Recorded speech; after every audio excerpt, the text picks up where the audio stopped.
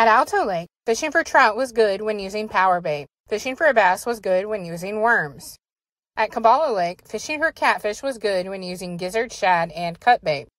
At Eagle Nest Lake, fishing for trout was good when using black woolly bugger flies, green pistol peat spinner flies, worms, and rainbow power bait. Fishing for pike was fair to good when using swim baits and large spoons.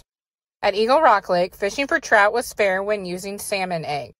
At Elephant Butte Lake, fishing for smallmouth bass was fair to good when using live minnows. Fishing for white bass was fair to good when trolling using chartreuse, Berkeley, flicker, shad lures. Fishing for catfish was good when using cut bait.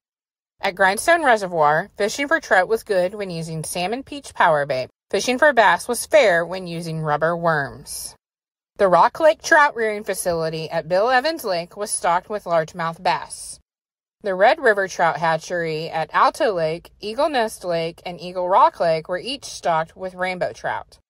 The Lisboa Springs Trout Hatchery at Grindstone Reservoir was stocked with rainbow trout.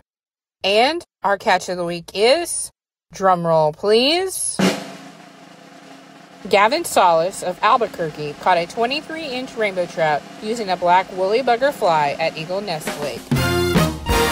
That's it for this week. I'll be back next week with another fishing and stocking report update. For Crazy Radio, I'm Sarah Morrow.